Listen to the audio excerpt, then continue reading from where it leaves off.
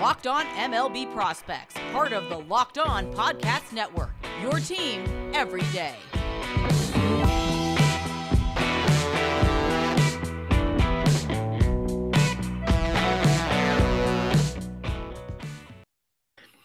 Yes, welcome on into Locked On MLB Prospects, your home for all things minor league baseball. I'm your host, Lindsay Crosby. Thank you for making us your first listen every single day. And as we're doing pre-lockout, we're continuing to go through all of the teams and the farm systems.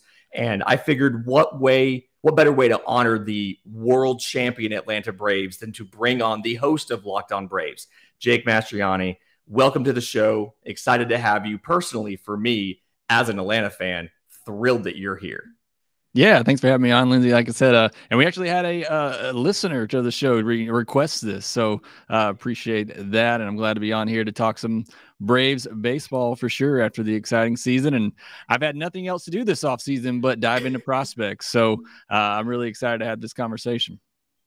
Absolutely. And yeah, the listener tweeted the two of us and said, hey, I want a podcast where you guys talk about how the Braves use the farm system to win a championship. So, I mean, let's go ahead and let's absolutely do that. And obviously, Braves beat the Astros in 5 games. Wonderful series. I actually was lucky enough to go to Game 3.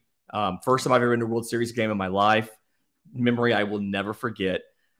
But when you look at how we constructed the roster for the World Series, everybody thinks about the outfielders, how you retooled the outfield on the fly with a bunch of trades. But a good number of those position players that the Braves used in the World Series were guys that came through their farm system, whether it was through international free agency in the case of Ozzie Albies, or a guy they drafted like Austin Riley, or somebody who they got as a minor leaguer and then brought them to Atlanta like Dansby Swanson. Yeah, and there's this, it almost gets overshadowed because of how good the trades were and how good Soler and Peterson and Duvall and Rosario were, down the second half in the regular season when the Braves took over first place, and obviously in the postseason. It almost gets overshadowed how good the core of the Braves was down the stretch. Austin Riley, having an MVP type season, Freddie Freeman just taking off, Dansby Swanson with the home runs, Ozzie Albies getting going.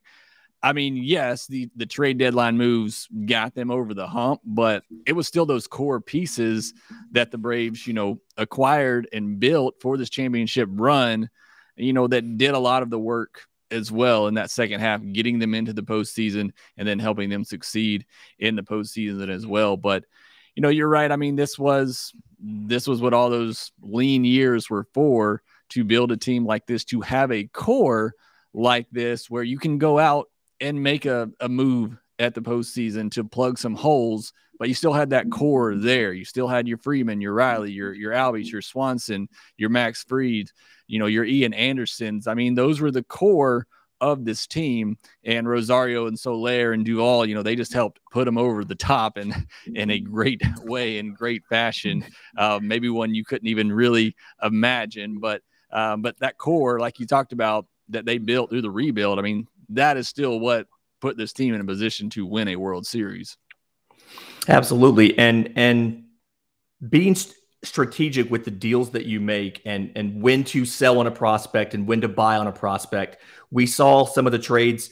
The Aaron Blair trade is one that stands out in my mind just so strongly to me, where you send Aaron Blair to Arizona, you get Dansby Swanson, you get Ender Inciarte, who carries you for a few years leading up to this World Series championship. And that's kind of the hard thing to judge. And that's where a lot of organizations, I feel like, struggle, is knowing when to go in, trade a prospect versus when to hold them.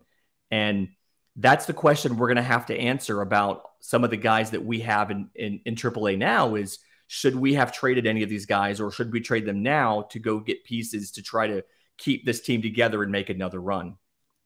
Yeah. And I think that was the Chevy Miller trade too, right? Where they got Dansby and Ender in that group. And, that was really, when things started to kind of turn around. But to your point, Braves fans have been, on Alex Anthopoulos because he hasn't really made a big prospect trade, and some of these players have lost some of that value where maybe you could have made a big move. Now, it didn't matter. They still won a World Series, so all of that is forgiven, but you still kind of were just waiting for, Alex to trade a Pache. But to your point, the people that other teams were asking for in trade talks, they were Ozzie Albies, they were Austin Riley, they were Ronald Acuna Jr. So, you have to kind of tip your hat to the front office to not give in and trade those really big pieces to try to, maybe get a big established, name a big leaguer, but they held on to those prospects and hold on to those players. And that's what, built this team. Absolutely. And just a small little almost side note here, but is there a specific move that was proposed in the last couple of years that you think would have been a good decision for the Braves to do that they didn't? Because you've seen some of the things out there about this guy's available, that guy's available, and there's always been proposals. Oh, the Braves could go out and get a guy. And kind of looking back, and I understand you have the benefit of hindsight and the benefit of, well, we won a championship with this group of guys. But when I go back and think about it, a lot of those proposed deals, I don't think any of them, I don't think there's any of them I would go back and take necessarily and say, yes, I would ship out an Austin Riley for a Chris Bryant, for instance, or some of those rumored deals. I can't think of any of those that I would go ahead right now and say they were wrong to not accept that. It feels like everything broke perfectly for Atlanta. Yeah, there's not a ton that come to mind off the bat for me. One is JT Real Muto, which I know everybody was really high on that happening. I believe they wanted Austin Riley in that deal, maybe some others. And, look, the way the Braves have handled the catcher position really for years now, whether you go back to Kurt Suzuki and Tyler Flowers tandem, and now to Travis, Darno, and now bringing in Manny Pena to be with him as well. Obviously, they got some young catchers, which I'm sure we'll talk about later coming up, but they've really handled that catcher position really well. So I was okay with not doing that deal. The one that I could kind of just think of at the top of my head was in 2020. I really wanted them to trade for Mike Clevenger. I really thought they needed, another frontline starter to get them over the hump last year. Didn't happen, ends up being a good thing, I guess, because Clevenger, obviously injured, missed the rest of that year and this season as well, which, that's just what it is with pitchers. You take that risk. But that was one move I thought I really wanted the Braves to go all in and kind of make that deal, because I thought they could have, and very well they could have, even without him, won the World Series in 2020. But I thought that was a move that they probably needed to make and probably could have. It's hard to say should have, because we know how it's played out, like you said, in hindsight. But that's the one move I can think of where I was really, wanting the Braves to go out and Alex go all in to get that frontline starting pitcher that 2020 team needed. Absolutely. And at the end of the day, the Braves model seems to be building the roster from mostly homegrown talent and international free agents, and supplementing with either a veteran on a 1-year kind of prove it deal, or spending money on multiple years of a veteran, I think a Charlie Morton extension. I think the Marcell Ozuna re-signing. You bring a guy in for a year. If it works out, great. You have the option to sign him. But for the most part, the Braves kind of want to stick with that homegrown core. And the question for me now is, as these guys get closer to free agency, Dansby Swanson has 1 year left, things like that. What decisions are made, who is retained, who moves on. And I think that all kind of comes back to, I'm sure you've talked about it plenty this offseason, the Freddie Freeman situation of how do you bring back Freddie Freeman? How do you replace him if you don't? And as a prospect guy, I look at the farm system and I think there's not a lot of corner infield talent for Atlanta. And so that's something that I worry about if you don't bring back Freeman. But what are your thoughts on the Braves' chosen method to build the roster? Have they been too protective of these prospects, or are they kind of striking the right balance between prospects and free agents?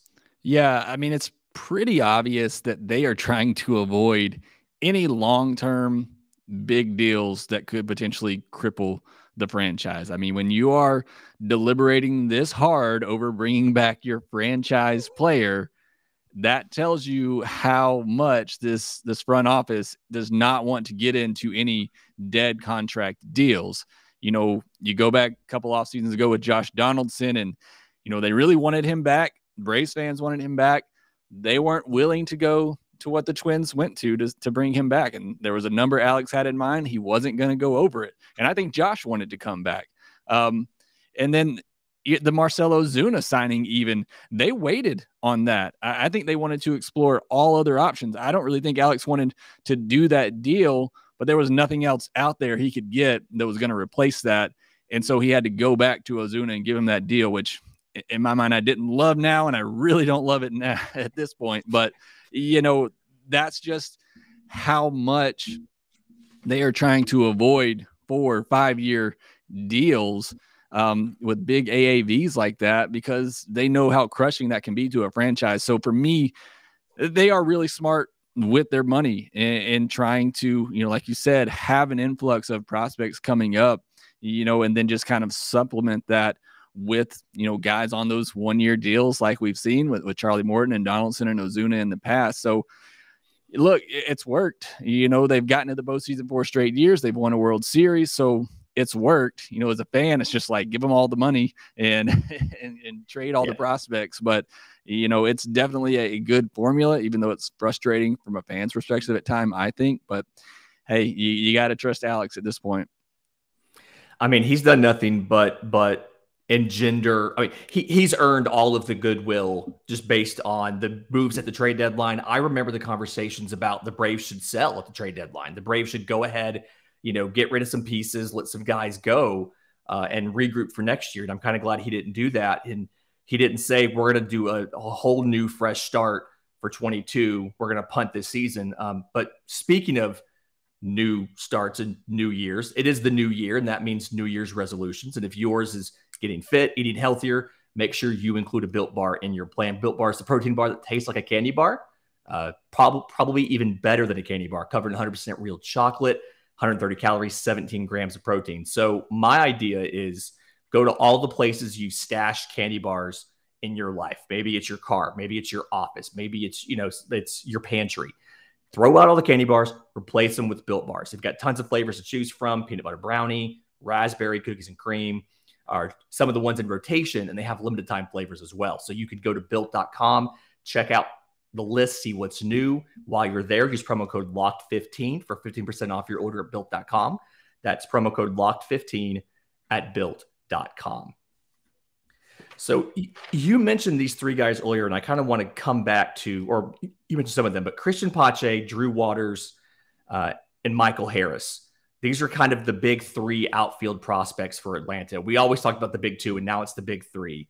And there's a lot of questions around baseball about what should the Braves do with these guys and what are they going to become. If you look at the 2020 season, the thought going into 2020 is that Cristian Pache is possibly a generational talent. And then when he played in the NLCS, you said, okay, he's ready for the stage. He's ready for the show. And then his start to the year in 2021 offensively was pretty dreadful. And I think there's a big question now. What can Cristian Pache be? What is his ceiling as a major leaguer, given his offensive struggles? Yeah, look, and his defense honestly wasn't fantastic in the big leagues. Obviously, he had some injuries there. I don't foresee that being a problem going forward, but he's had trouble adjusting. And to be fair, thrown into the fire in the NLCS, and then things just didn't get off to a great start in 2021. Then he had the injuries. He was really good in the second half of 2021, though. I'm really looking forward to look. I've gone on record on the podcast saying, I'm fine with him starting the year as the Braves center fielder if they can't find, anything out there this offseason to potentially upgrade. I want to see what he can do. And he's still really young. I think, people forget that him and Drew Waters both still really young. But, look, if Pache can play Gold Glove defense, and I believe he can and will, we just need him to hit 250, 260, 15 home runs, 15 to 20 home runs. I don't think you need a ton from him offensively if he's going to be that Gold Glove defender. So look, I still believe in Pache. I believe he can be a very good major league center fielder for a long time with the Braves. But there are definitely some question marks with that bat if it will ever come around. I don't ever see him being a perennial 20-plus home run hitter. But again, if he can get 15 to 20, still 15 to 20 bags, hit 260, 270, hitting 7th or 8th in the order, and play Gold Glove defense, I mean, you can live with that knowing you got Ronald Acuna, Ozzy Albies, Freddie Freeman, hopefully, in the middle of that order. So, you can live with that from Pache if he's going to give you that elite Gold Glove defense. Yeah, and, elite defender, good base stealing ability to get on base. I mean, really what you need from Cristian Pache is you need peak Ender Inciarte. You need Cristian Pache to be the 200 hits of Ender Inciarte. And with that, you're happy. I mean, he's got double plus speed. He's probably one of your fastest base runners in the system. Obviously has the best outfield arm and the best outfield defense. And so, the defense, when he's healthy, the defense is electric. And like you said, it doesn't take much offensively. He's a guy that I feel like missing the 2020 or the 2020 minor league season, having alternate site work, but not having, games to play every day. I feel like he's a guy who kind of got hurt. The guy that is trying to refine his technique and figure out exactly the right hand set and the right swing to make him successful. He's a guy that was really hurt. And I hope that the lockout doesn't drag on too long, because I think if he can get a good start in spring training, he can get some early hits, hit well. I think that'll portend well for for giving him the confidence going into 22. And like talking about confidence, that's a thing that Drew Waters has in spades, but we haven't necessarily seen that confidence translate to offensive performance from him in the minor leagues. Yeah, and like I said it a minute ago, Pache and Waters still really young, even for the AAA level. I've never been the biggest Drew Waters fan. I've watched him a couple of times in person. That swing, that approach, it's going to lead to a lot of strikeouts. However, I still think he's the better upside player of the two, because I think he has the potential to be a 20-plus home run hitter, a 2020 player, and maybe not Gold Glove defense, but I definitely think he's an above-average defender. So for me, Drew Waters still has the higher upside of the two, because I think he could potentially hit at the top of a lineup and give you some speed, power threat up there and be a really good defender. But he's got to figure out, he's got to cut down on the strikeouts, which he's getting better at. He just has to have a better approach at the plate. I mean, the games I've gone back and watched of him this offseason, it's like he gets in the box with an 0-2 count. It's almost Jeff Francoeur-ish, the way he kind of just steps in there and is just swinging at Ozzy Albies-ish. I mean, let's say it. Ozzy Albies goes up there with an 0-2 count sometimes because he just swings at whatever. It works for him. Maybe it'll work for Drew Waters one day, but he's got to find a better approach at the plate. He's got to cut down on his swing a little bit to avoid all the strikeouts, but the talent is there, that made him a top 20, 30 prospect, however high he was. So I still believe there's a ton of upside with Drew Waters. 2022 is going to be a big year for him. He's obviously going to go back to AAA, got some things to figure out, but I still think the kid can be a very good player. I also think if somebody's going to get traded out of the three that you mentioned, I think it is Drew Waters. Just because if I'm another team, I'm seeing the same thing, and I'm thinking Waters has the biggest upside right now. Maybe Harris does eventually, but I still think Waters has that value at the moment that would be enticing to other teams in trade talks. Yeah, and he's a guy that he struck out 36% of the time in 2019. He got that down to 31% in 2021, and he got it down to 22% at the end of 2021, like by the end of the season there. So he's making gradual improvement, but I think the question is, like you said, can it stick? And like when he eventually bumps up a level of competition, are those problems going to come back? I mean, if you're if you're swinging at sliders down and away in AAA, what are you going to do when you're facing Jacob deGrom and Max Scherzer for a series? Or, and so, and it's one of those things too, like Austin Riley. I mean, he has had to make adjustments. He is still adjusting. I could see it being a situation where, maybe Waters kind of starts to get to click at AAA and gets to the majors, and he's going to have to adjust again. And how long does that adjustment period take? Because I think that's where he's at now. He's facing major league pitching at the AAA level for the most part, and he's trying to adjust to that. He's going to have to adjust again once he gets to the big leagues, and that's everything with these young prospects is once they get up there, how quickly can they adjust? Because the league is going to adjust to them. We saw it with Austin Riley, came up on fire, the league adjusted, and it's taken him, year and a half to adjust back. So, that's the thing with Waters. I think you're just going to have to be patient. Again, I think the talent is there, but it's clearly, taking him a while to kind of figure it out, that approach, at the major league level or the higher minor league levels. Yeah, and talking about guys that have the right approach and have the right mindset, Michael Harris, new #1 overall prospect in the Braves system, and he really feels like he's the best pure hitter in the system. And it's funny because a lot of scouts back in 2019 wanted him as a pitcher, as a left-handed pitcher. He would hit 93 on his fastball, had a good-looking curveball, but the Braves said, no, we're going to take you in the 3rd round as an outfielder. And now we're talking about a switch hitter. I think he's still a switch hitter. He batted almost exclusively left-handed last year. Has he officially dropped the switch hitting, or is that just a thing? As far as I know, he's just a left-handed hitter now. I haven't seen him listed as a switch anywhere. Okay, so he has just gone to lefty now. He's a guy where he only hit 7 home runs, and I think some of that is just the physical development. He's even younger than Pache and Waters. I mean, he's born in 2001. So he's a younger guy. And as he fills out, I think that power is going to come. But he definitely does a great job at being aggressive when he needs to and making sure that he's getting good pitches to hit. And it's a talent that, one, I wish he could just teach it to Waters, to Drew Waters. Right. But then also it's a sign of maturity for an offensive approach that not a lot of guys at the lower levels of the minor leagues really have at this point in their careers.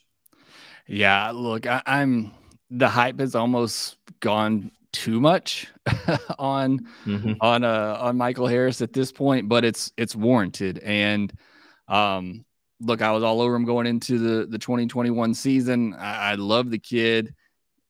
Nothing I've watched this offseason has changed that opinion. I do love him, but the hype is almost getting a little too much at the moment. But you're right about the approach. I mean, every game I went back and watched of him, it was just like it was a battle for the pitcher at the plate. And you love to see that. Again, he was considered kind of just a raw athlete coming out of high school, and to just already have that approach and mindset at the plate, you just hope that continues as he gets up into the higher levels. But again, went back and watched some of his games this offseason, just blown away. I mean, the average started to fall in the second half. And so I was curious, and that's where I was watching games in the second half. And look, every game I watched, he was hitting lasers just right at people. It was just a little bit of bad, unluck that he was having at the end. He was still hitting the balls hard, putting the ball in play, not striking out a ton. Just the luck wasn't so much on his side there, in at least the games, that I watched. So I really love this kid, but you're absolutely right about the approach. It is already a mature approach. Again, have to see how that continues as he likely will start 2022 at AA, which is a big jump for minor league prospects, as you know. So going to be a big year for him in 2022. If he excels at that level, then the hype train will really be coming through at that point. But the power is the one thing. He can be a 5-tool player. Right now he's a 4-tool player until he proves, he can be a 15, 20 home run hitter. And we just haven't seen that right now. And AA South is not a great place to prove that. That's a really tough league to hit home runs in. So I still would like to see him get close to 15 home runs. If he did that, look, my hype level would be through the roof. So that's what I'm looking for him this year, obviously, to show some more of that power. And again, the games I've watched, there was a lot of balls that he stung and they just died at the warning track. Again, I don't know that high level ballparks as much as I do the AA South ballparks. So maybe that's a factor, but I also just think there's another just little thing I saw in his swing is he wasn't getting to his lower half as much. And, obviously if he starts to figure that out a little bit, I think that's going to help generate some more power, but he also just sprays the ball everywhere. I mean, a lot of hits were just, left center field, just rockets that were coming off the bat. So I love the kid. I love his swing. I love, his presence in the box. He carries himself like a big leaguer already. So I'm really impressed with Michael Harris. Can't wait to see what he does. Yeah. The interesting thing I noticed about his home runs is every one of his home runs, all 7 of them were on the road. And so I definitely do think there's a ballpark factor there, but he reminds me, and I'm hesitant, listeners of this show know I'm hesitant to do player comps because I don't want to give people the wrong idea of who a prospect is, but he reminds me of Jason Hayward as far as high on base percentage, good defender with a plus arm, hits the ball hard, but just doesn't rack up a ton of home runs. And it sounds like when Freddie dropped the BABIP curse last year, it sounds like Michael Harris kind of picked it up. You always got to have somebody stuck with the curse, but his profile reminds me a lot of like that first or second year Jason Hayward of, 110, 114 exit velo, but it's a line drive into the gap and he's taken 2, maybe stretching to 3 versus crushing home runs under the short porch and right. Yeah, I mean, I like the Jason Hayward comp a little bit. I'll be honest, I wasn't much into prospects at that time, so I don't really remember, what Hayward was like at the minor league level. Obviously, at the major league level, he became a ground ball machine to second base. I don't necessarily see that happening for Harris, but that left-handed, swing, again, I can see some of the comparisons there. I do think he'll be a very good defensive outfielder. Everybody that I've heard or talked to watching Michael Harris said that he can be every bit as good as Cristian Pache. Obviously Pache gets the highest marks for defense in the Braves system. But from what I hear, Michael Harris is right behind him and would be second on that list. So I think he's going to be a very good defensive player. Again, if the power doesn't come, I see him being a 280, 350 type of player, getting on base a lot, like you said, still having a very good hit tool, being able to steal 20 bags. So even if the power doesn't come, we're talking about a very good major league player in my mind. Yeah. And we teased it earlier, but in just a second, I want to talk about those catchers, those big 2 catchers. But first, I know there's less football being played right now, but betonline.net has a ton of stuff to bet on this playoff season. I mean, you can do points scored, player performance props, where fired coaches are going. You can bet on the Brazilian presidential election right now. I mean, BetOnline's the #1 spot for all things betting in 2022. Not just football, that's what everybody thinks about with the big game coming up, but basketball, hockey, boxing, UFC. I mean, their odds coverage is the best in the business. BetOnline is your fastest and easiest way to wager on all of your favorite sports and play your favorite games, because BetOnline is where the game starts. So we've both touched on it a bit, but Shea Langeliers and William Contreras, the 2 big catchers for the Braves. Obviously, one of them has the pedigree of being a Contreras. His brother Wilson plays for the Cubs as of now. There's been rumors they want to move him as well. Shea Langeliers, the high draft pick that you come in. Most people now have Langeliers rated above Contreras. As somebody who kind of pays a lot of attention to this system, it kind of puts you on the spot a bit. Do you think that that's probably the right ranking, or is it they're so close it doesn't necessarily matter?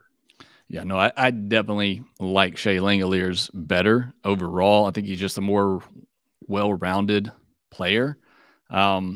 Obviously, everybody knows he's great defensively, but I think he's also going to be a 250 hitter that gives you 25 home runs, 20 to 25-ish home runs, which you'll take from your catcher for sure. Mm-hmm.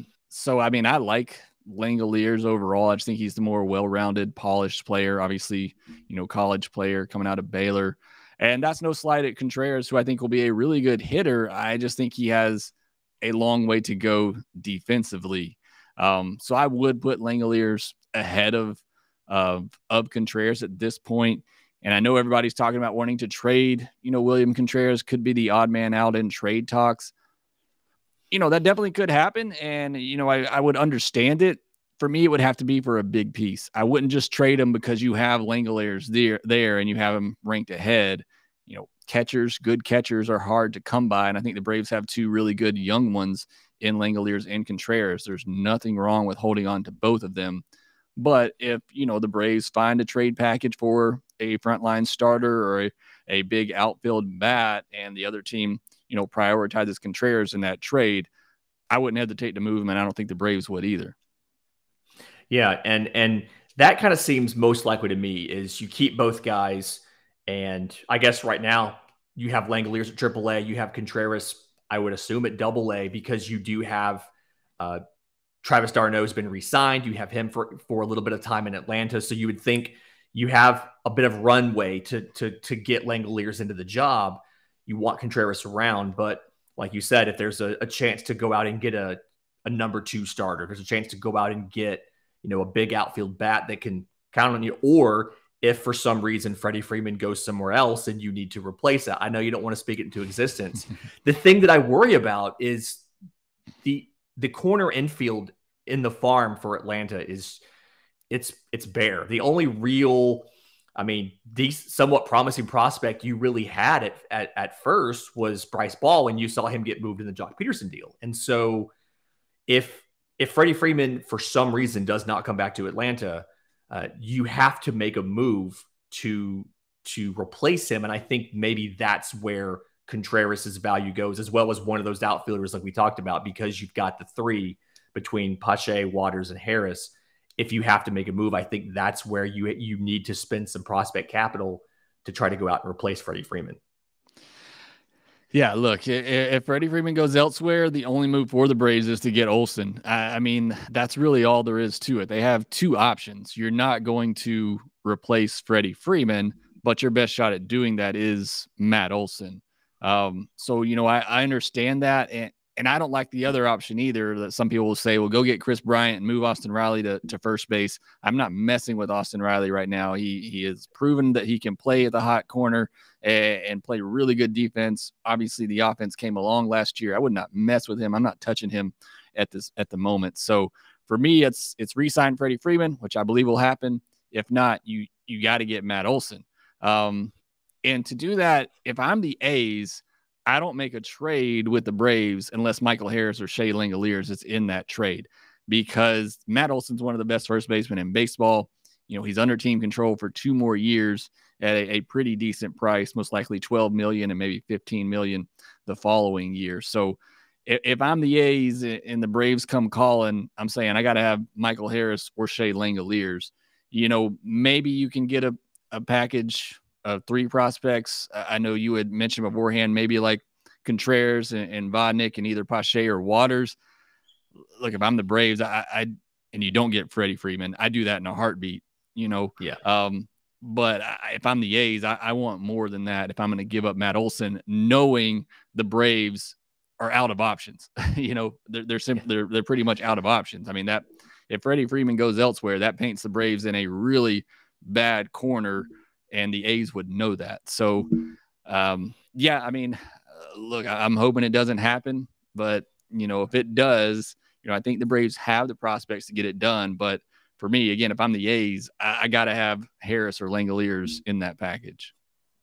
Absolutely. And kind of last thing for you here is looking at the Braves pitching prospects. There's a lot of guys, and it looks like there's 1 or maybe at best 2 rotation spots open. And so, who seizes that 5th spot? Is it Kyle Muller? Is it Tucker Davidson? Is it Touki Toussaint? Like, how do you figure out that 5th spot? Because the issue that I think I've noticed, and you saw this with the Bryce Wilson deal where they traded him to the Pirates last year, is Atlanta does not have the runway to let a guy try to figure it out every 5 days in Atlanta. And some of these guys, I feel like a Kyle Wright, have great pedigrees, Vandy Boy, just like Dansby Swanson, and pitch well. And the first time that they struggle, they're back on the train to Gwinnett. And so, yeah, and that's what I've been talking about for a while now, really since 19. I mean, 18 wasn't expected. 19 still, you were kind of in that, okay, we're ahead of the curve here. But once you got to 2020, the Braves didn't have time for these prospects to figure it out. And that, I think that really hurt Bryce Wilson, which you mentioned. I think that's hurt Sean Newcomb, Touki Toussaint, and Kyle Wright, where, you're in a pennant race, especially last year when they fell behind and were trying to come back. They didn't have time for these guys to figure it out at the big league level. You need guys that are going to come in, like Huascar Ynoa last year. He came in and he produced right away, and he had a great run there. And that's what the Braves need. You get 3 or 4 starts to kind of maybe figure it out. And if you're not showing improvement, you got to go, and we got to find somebody who can. So, that's why they haven't had time for a Sean Newcomb to really get an extended look as a starter, or a Touki Toussaint, because they're just so inconsistent.